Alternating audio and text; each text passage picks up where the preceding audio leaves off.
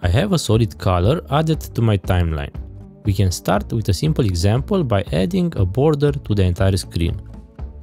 You can open the effects menu and search for border. This effect cannot be used on every object, but I have one workaround. You can search and add the adjustment clip. Drag and drop this effect on top of the adjustment clip. Now you will see the border. To change the style of the border, select the clip, open the inspector and go to the effects menu. In here you can adjust the softness of the border, the width, or even make it rounded. In case you want to reset any of the properties, just double click on the name. You can also change the color of the border or the opacity by changing the alpha. This effect can be added multiple times and the style can be adjusted as well. I'm going to leave the white color and just play with the width this time. In case you need to remove one effect, simply use this delete button. Perfect. Moving on, let's apply the same effect to one video clip. This border looks perfect, but let's try to make it a little more complex. Select the video clip and using the inspector, in the video tab, change the zoom to make the clip smaller. You can see that the border is not following the clip. To fix that, we will need to use another effect. The current effect can be removed. I can move the video clip on top of the existing layers and from the effect search for paper. The effect that we will need is called paper edge. By default, looks like this, but with a few adjustments in the inspector, this is a powerful tool. You can change the size of the border, but the most important part is the edge contrast.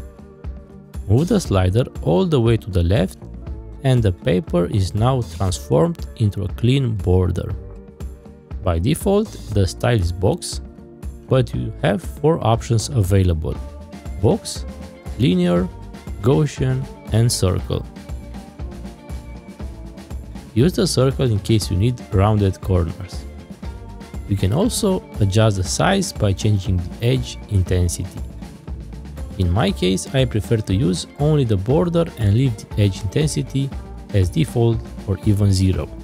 The position of the border can be changed as well using the sliders from the edge position.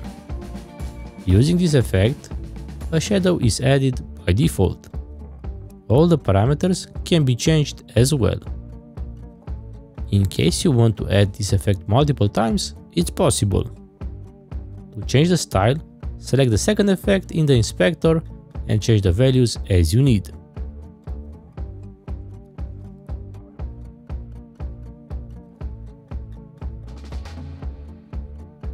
The next examples are related to graphic elements. I'm going to extend the solid color under both images. Let's start with a simple Resolve logo and let's try to add the colored border. Like before, we have a full screen border, not exactly what we need. Let's remove this effect and add the paper edge effect. Just make the edge contrast 0 and the border is ready for you. I think it looks nice if I reduce the softness as well to 0. In this case, changing from box to circle, the results are more or less the same because the object is already with rounded corners. Moving on, we have an arrow, a more complex object, but the paper edge effect is powerful enough to handle this scenario. Select the clip and change all the properties like before. Change border, edge and shadow to make it perfect for you.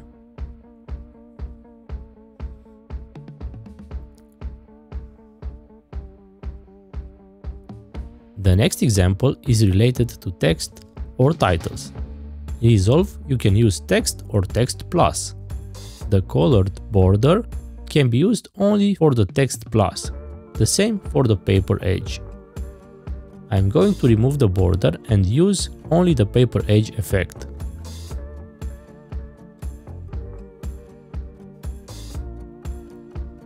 reduce the edge contrast and change the style as you wish.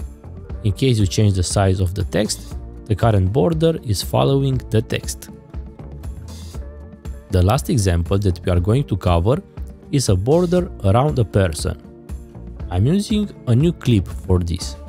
Right-click and open in Fusion page. In case you use a free version, you can use the polygon tool, but I have the studio version and I'm going to use the magic mask. I'm going to add 2 lines and the mask is ready.